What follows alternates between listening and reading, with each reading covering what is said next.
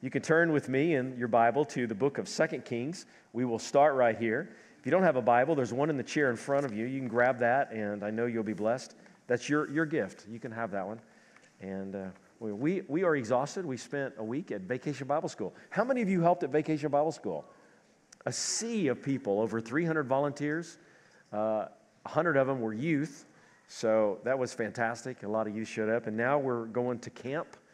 Some have left this morning. The rest of us will leave tomorrow. I'm going to the Southern Baptist Convention tonight. I'll be there to Wednesday, then I'll go to camp. It was interesting. Just a week before that, I was at the Vatican, and now I'm going to the Southern Baptist Convention. And there's a difference. There's a big difference. One is top down, to where they tell people what to believe and what to do, and then now we go to tell the convention what we want done. And so we technically are not a denomination except for 2 days out of the year. That's when we as messengers go and say, we like this, we don't like that, let's do this, let's win the world by doing this. And then the executive committee makes sure that the seminaries and the agencies like the North American Mission Board, the International Mission Board, the Ethics and Religious Liberty Commission, they all enact what you and I vote on. And so it's a complete different type of system because we are all free before the Lord, right? It's called the priesthood of the believers. We hear from God ourselves. We don't need someone else to do that for us, right? God has spoken to us through His Word.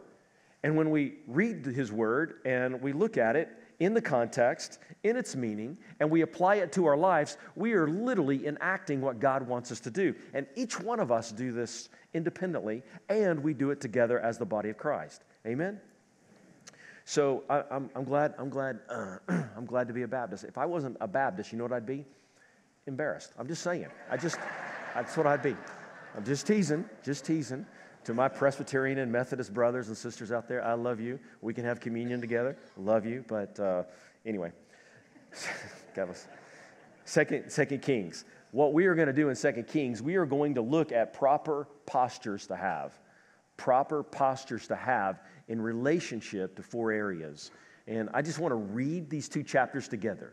It is good for the body of Christ, for the people of God, to read scriptures together. We see this in the Old Testament and the New Testament. There was one time where they just read through the whole law. They stood up and they read through the whole law. And we're not going to do that this morning, it'd take a day at least. But we are going to read 2 chapters together. Amen? Chapter 1, 2 Kings, verse 1. After the death of Ahab,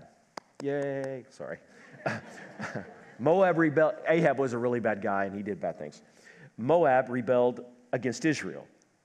Ahaziah had fallen through the lattice window of his upper room in Samaria and was injured. He's in the Samaritan palace, and apparently on the roof there was some type of lattice work. He was on the roof. That's a commonplace. Even today in the Middle East, they build these roofs, and it's kind of their outdoor living room in a sense. And he fell through the lattice.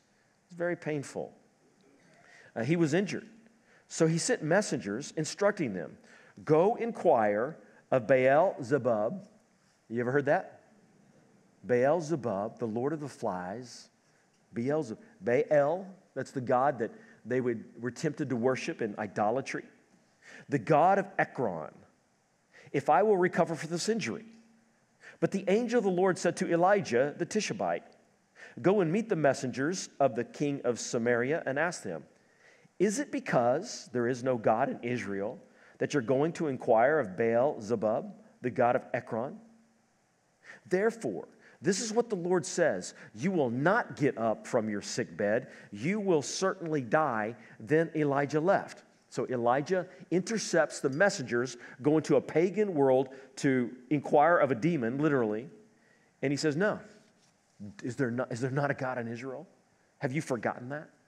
Verse 5, the messengers returned to the king, who asked him, why have you come back? They replied, a man came to meet us and said, go back to the king who sent you and declare to him, this is what the Lord says. Is it not because there is no God in Israel that you're sending these men to inquire of Baal-zebub, the god of Ekron? Therefore, you will not get up from your sick bed. You will certainly die. And the king asked him, what sort of man came to meet you and spoke these words to you? Well, they replied, a hairy man with a leather belt around his waist.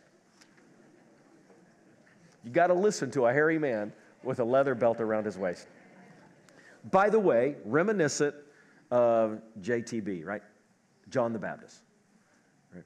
If you look at Scripture and you see all the links in Scripture back to itself over and over and over 65,000 times, the Bible refers back to itself in some way or another.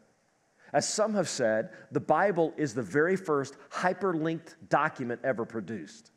66 different books written on many different continents by many different authors, and how it all fits together like a hand in a glove. By the way, if you've been reading, this happens to you all the time, you've been reading Scripture long, all of a sudden you'll be reading something like this, and you go, bam, that's back in Matthew. Or Matthew picks this same thing up. Jesus picks this same thing up. And it goes over and over and over. All through Scripture, you see these links back to itself to even have a greater interpretation of Scripture as the Bible interprets itself. So he was a hairy man with a leather belt around his waist. It doesn't say he was eating locusts, but you get the picture. He said, it's Elijah the Tishbite.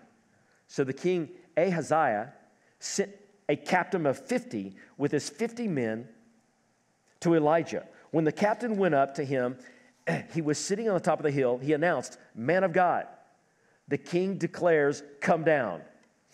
Now, even that sentence is a paradox, is it not? If he is the man of God, maybe you shouldn't command him to do what he's commanding him to do.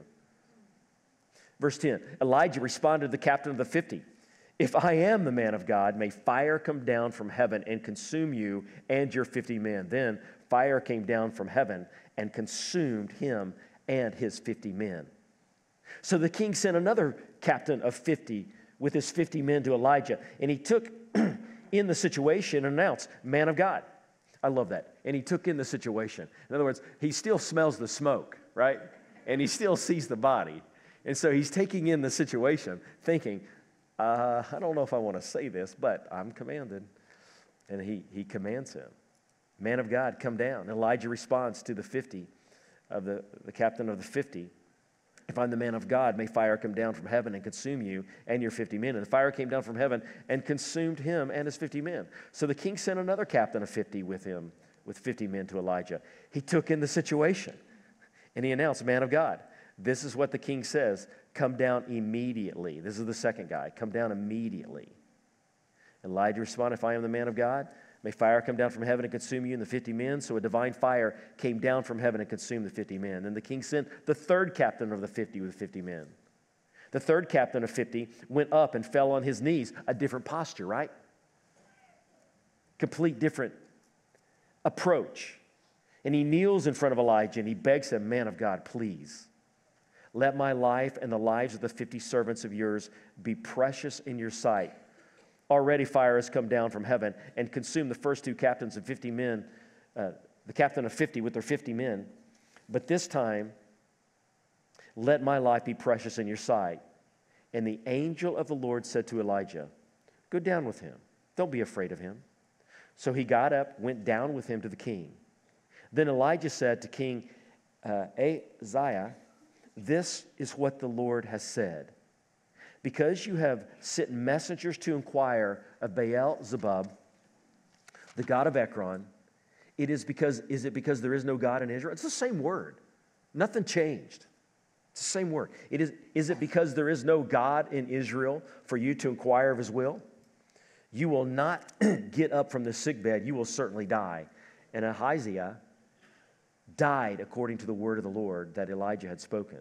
Since he had no son, Joram became king in his place. This happened in the second year of Judah's king, Jehoram's son of Jehoshaphat. The rest of the events of Ahaziah's reign, along with his accomplishments, are written in the historical records of Israel's kings. Chapter 2, verse 1. The time had come for the Lord to take Elijah up to heaven in a whirlwind. And Elijah and Elisha, two individuals, Elijah is the elder, Elisha is the new prophet. They were traveling to Gilgal.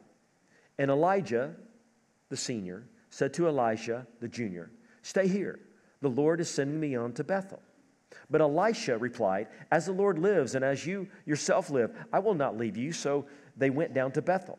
Then the sons of the prophet who were at Bethel came out to Elisha and said, "Do you know that today the Lord will take your master away from you?" And he said, "Yes, I know. Be quiet." In other words, just shut up. I know this.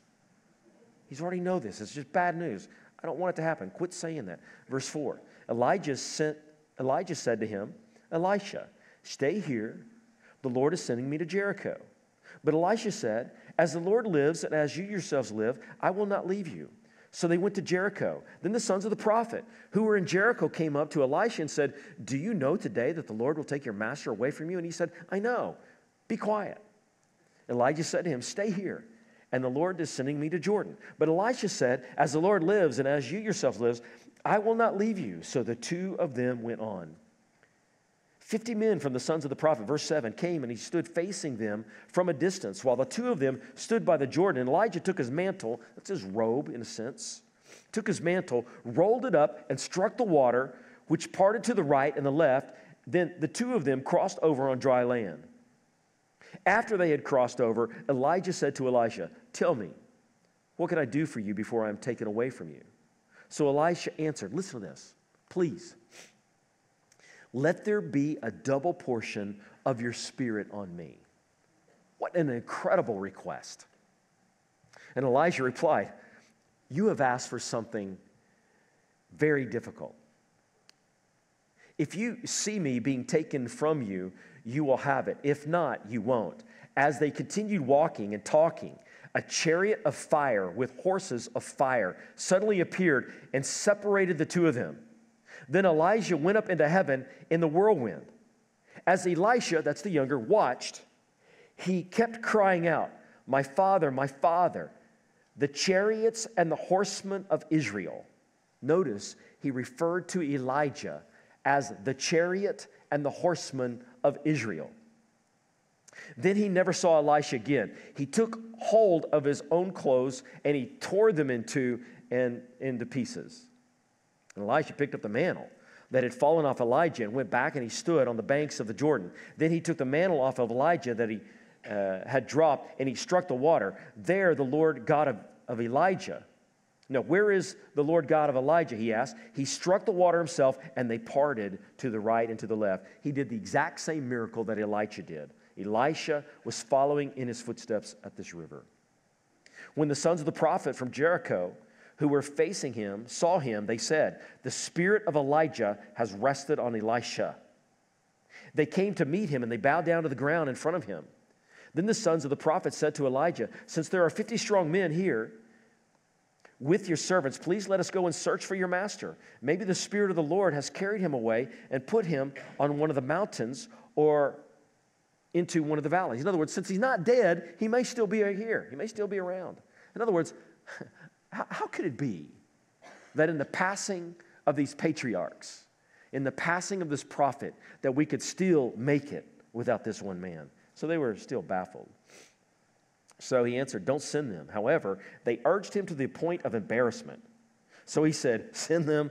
And they sent the 50 men who looked for 3 days, but they did not find him. When they returned to him in Jericho, where he was staying, he said to them, "Didn't I tell you not to go?" In other words, you just wasted your time. Verse 19, then the men of the city said to Elisha, "Even though our Lord can see that this city's location is good, the water is bad, and the land is unfruitful." He replied, "Bring me a new bowl and put salt in it." After they had brought him one, Elisha went out to the springs of the water, threw salt in it, and said, "This is what the Lord says. I have healed this water. No longer will death or unfruitfulness rest in it. Therefore, the water remains healthy to this very day, according to the word of Elisha had spoken." Then, that was the third miracle. Here's the fourth. Watch this one. I'm sorry, that was the second. Here's the third. For there Elisha went up to Bethel, and as he was walking up there, small boys, junior high boys, it gotta be, small boys came out of the city and harassed him, chanting, go up, Baldy, making fun of him. This is preacher's favorite story in the Bible. Making fun of the preacher. Not really. So he turned around, he looked at them, he cursed them in the name of the Lord. Then 2 female bears came out of the woods and mauled them. Now, it doesn't say the bears killed him, just as he mauled him. Okay? It could have been killing, but I like to think he just put some scratches on him. From there, Elijah went to Mount Carmel, and then he returned to Samaria. What an incredible story of the changing of the prophets, the passing of a patriarch, and the voice of the Lord. And what we see in this incredible passage before us, we see a reaction to the Word of God, to a reaction to the righteousness of God, a reaction to the power of God or the Spirit of God, and then we see a reaction to the people of God, a certain posture that you and I should maintain. In this passage of Scripture, we see at the very beginning an incorrect or a bad posture towards the Word of God. You and I are very familiar with the Bible. We know that the Bible is the very voice of God. We are told in 2 Timothy 3:16 that it is the Word of God, it is Scripture, that is the very breath of God.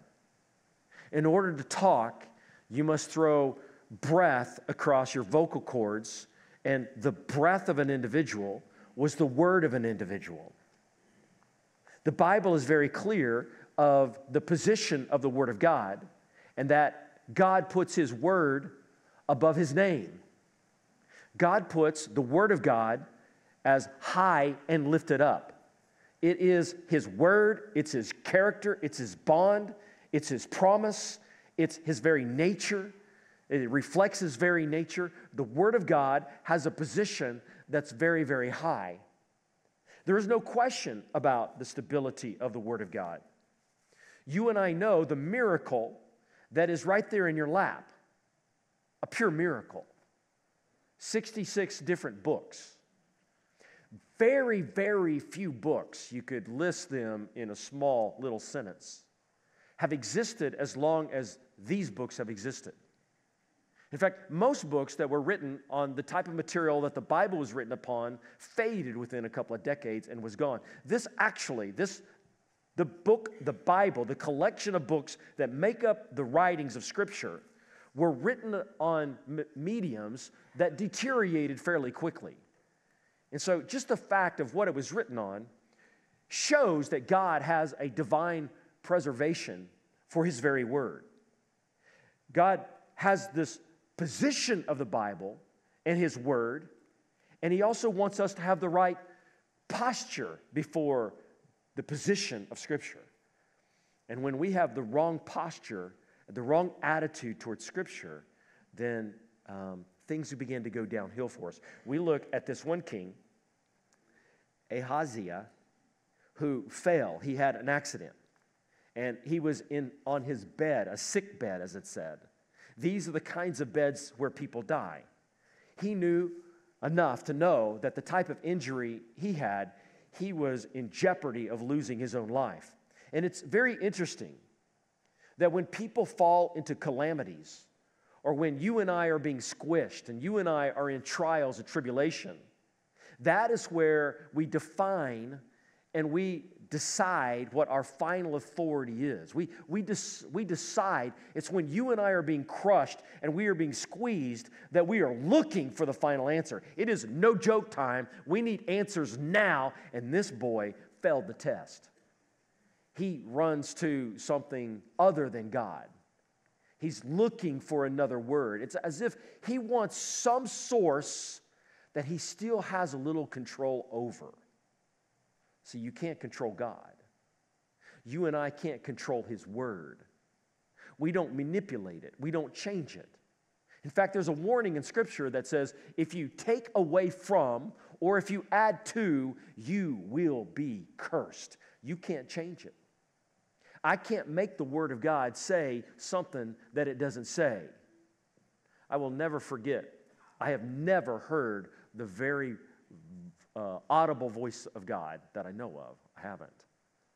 But I've heard His voice much louder than that. That still small voice. And I remember really grappling with the idea, is God calling me into ministry? And one of the tests I gave myself is, you know what? God, I have nothing to say What right do I have to say anything?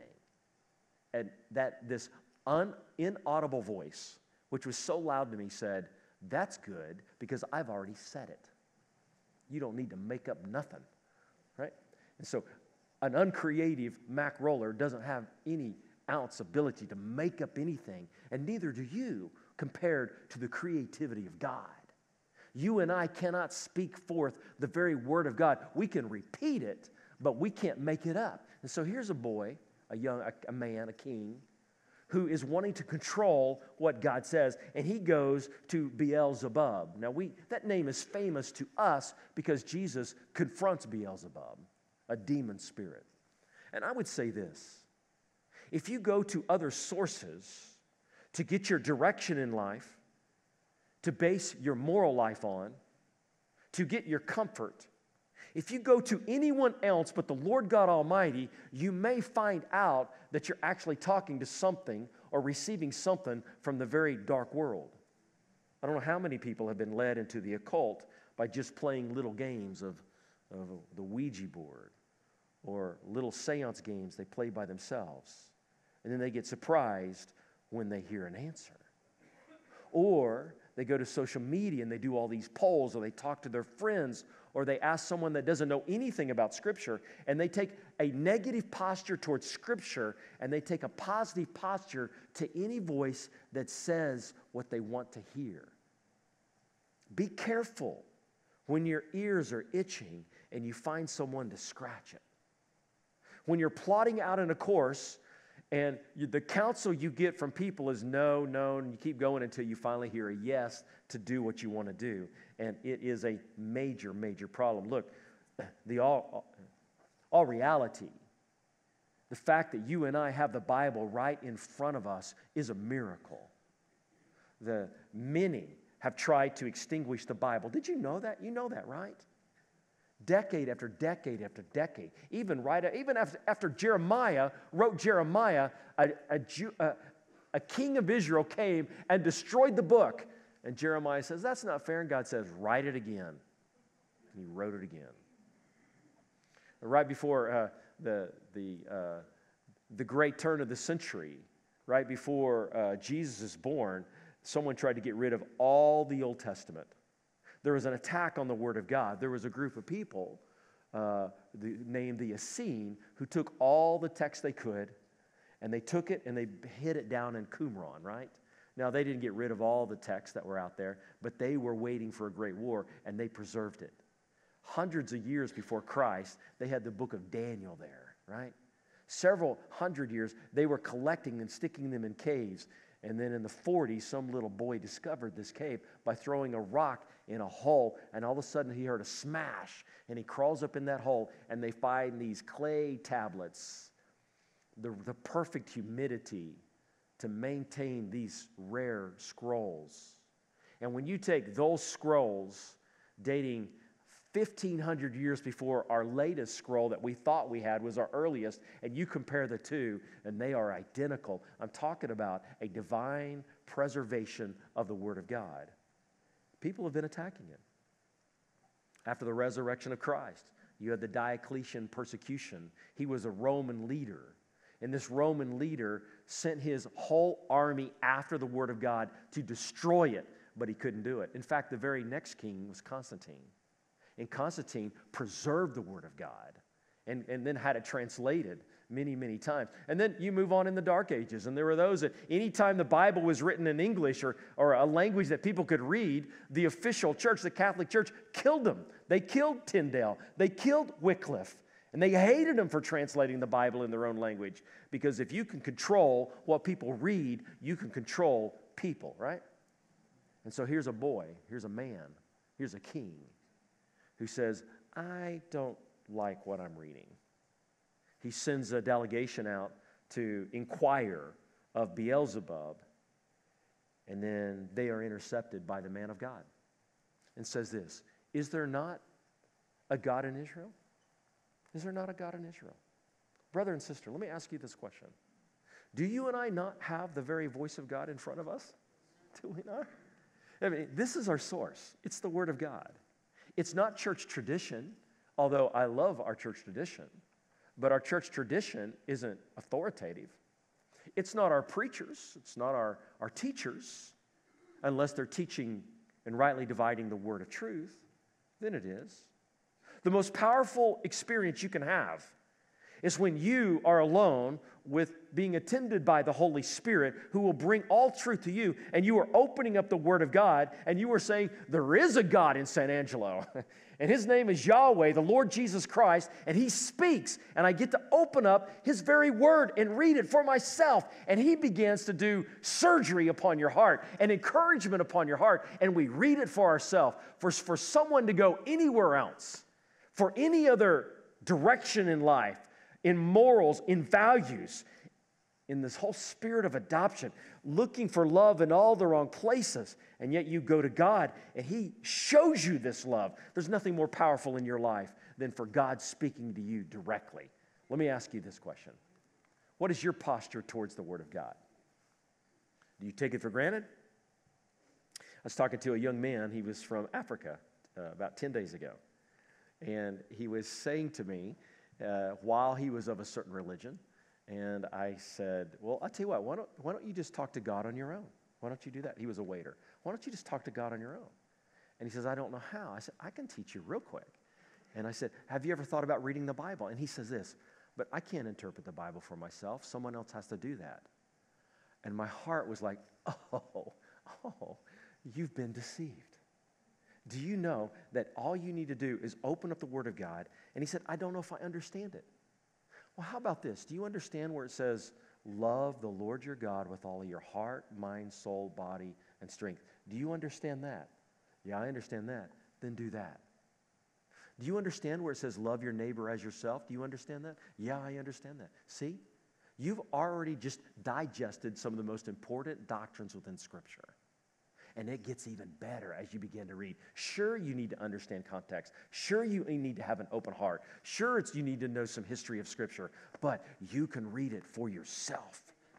In fact, you've heard me say this before. I think someone told me this, and I believe it. The definition of preaching is teaching people how to read the Bible on their own. That's the whole goal right here. And if you coming to Glen Meadows, you have more of a desire to dig into the Word of God than you've ever had, then we as Glen Meadows, in our teachers, our life groups, our Sunday school, we have done our job to get you alone with the Lord and His Word, and for it just to sweep over you and to be changed. Let me ask you, are you looking for another source? Are you looking for ultimate truth in any other place?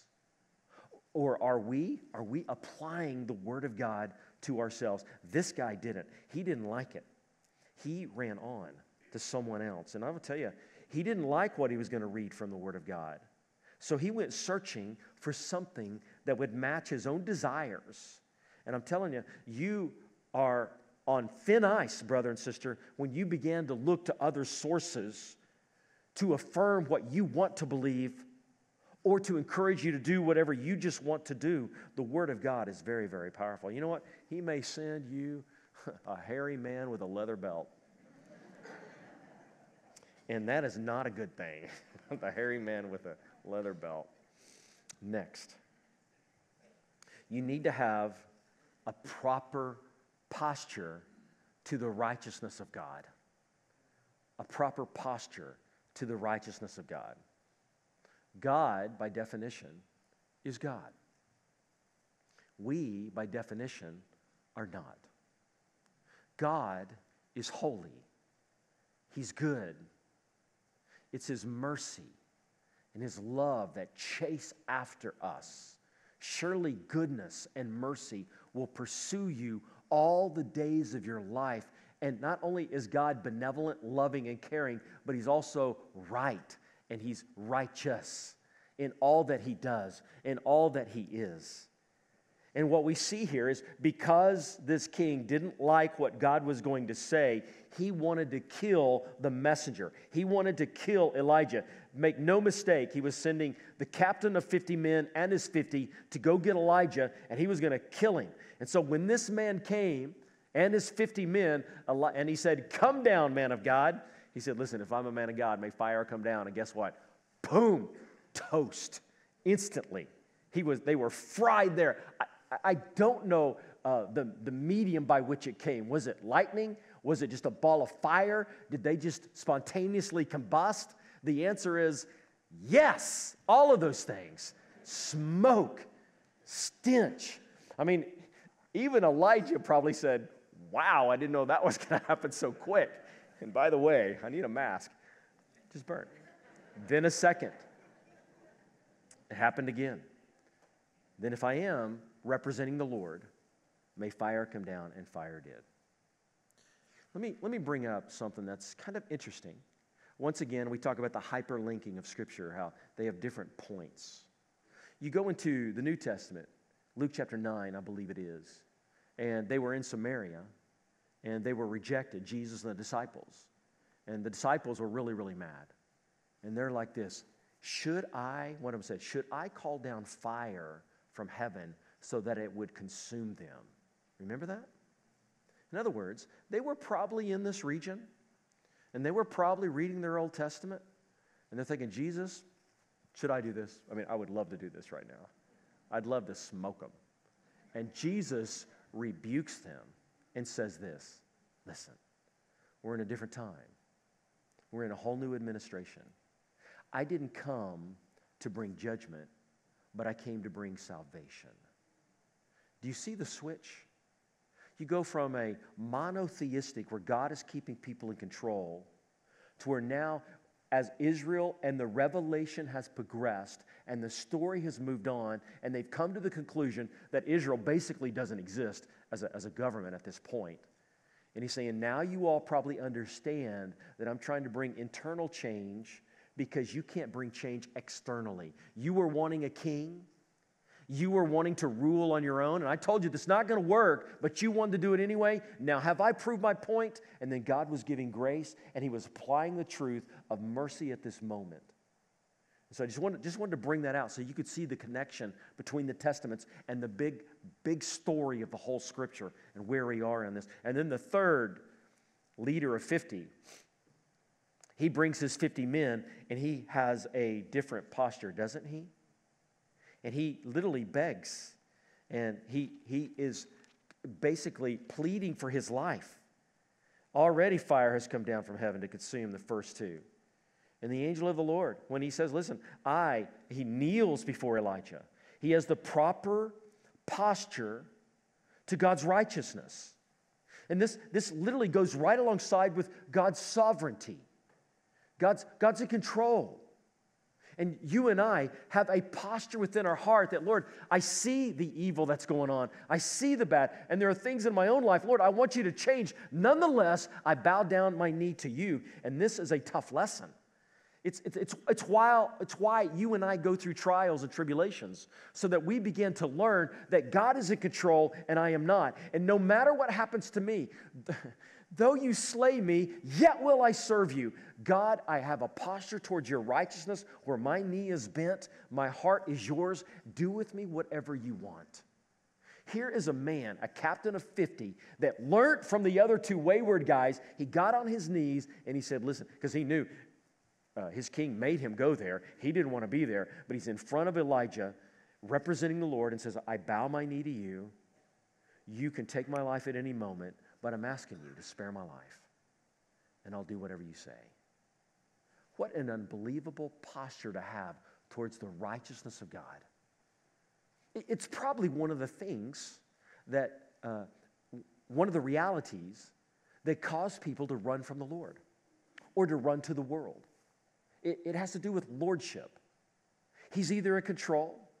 I either surrender to him or I don't. I see him high and lifted up and worthy of my obedience, or I don't.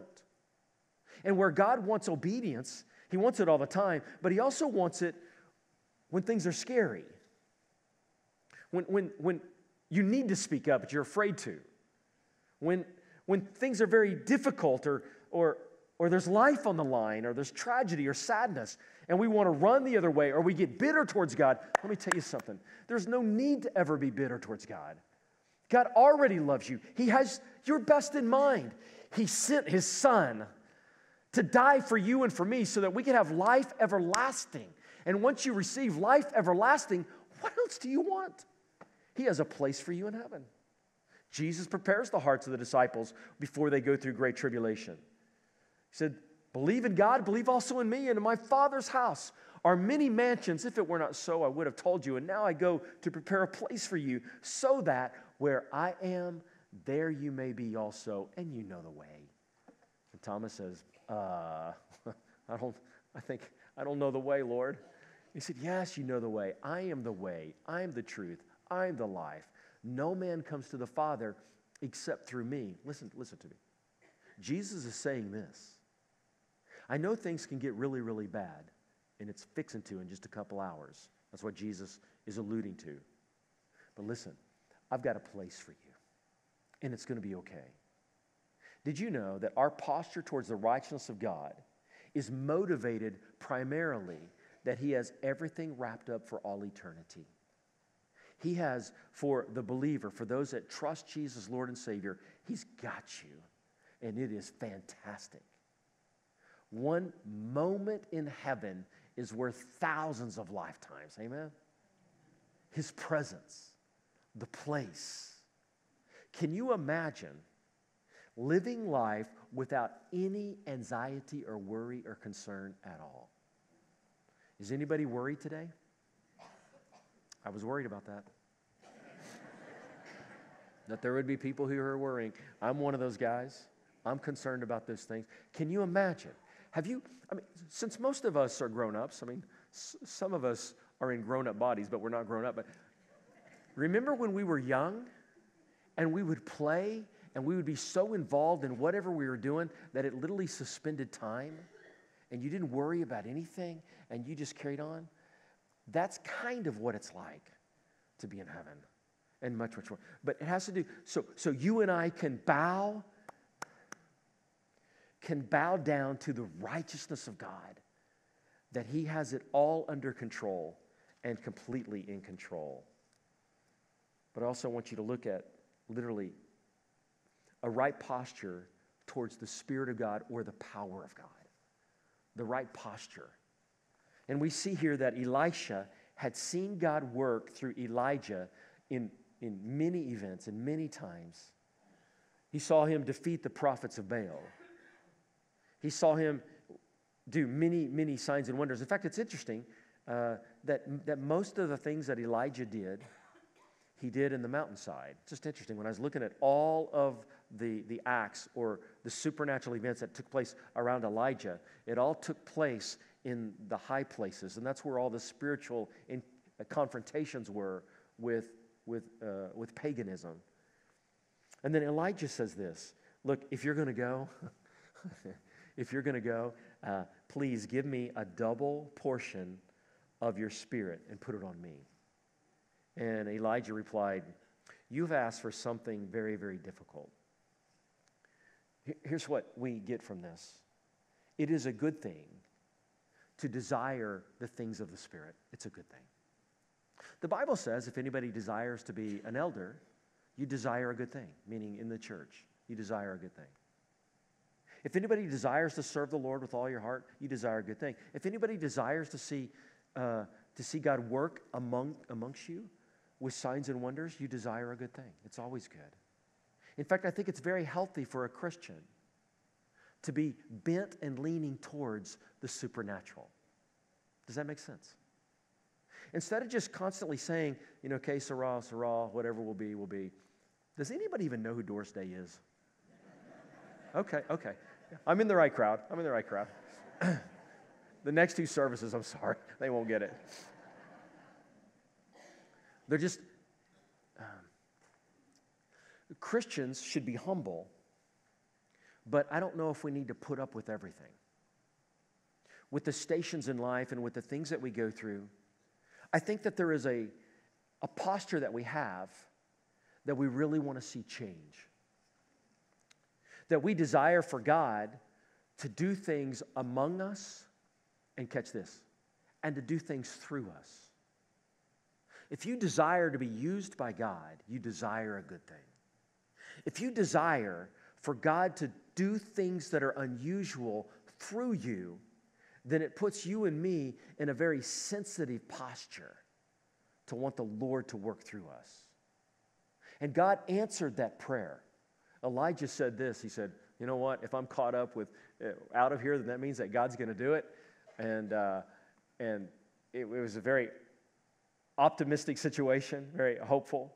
And Elijah was taken up, and Elisha knew at that moment that he would have a double portion. And immediately he performed the miracles that Elijah had just done.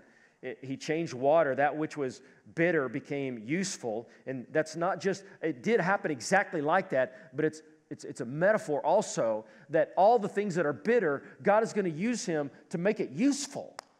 And so then Elisha goes on to do twice as many miracles as Elijah did. It's just documented, one after another, and it started off with a request, a desire.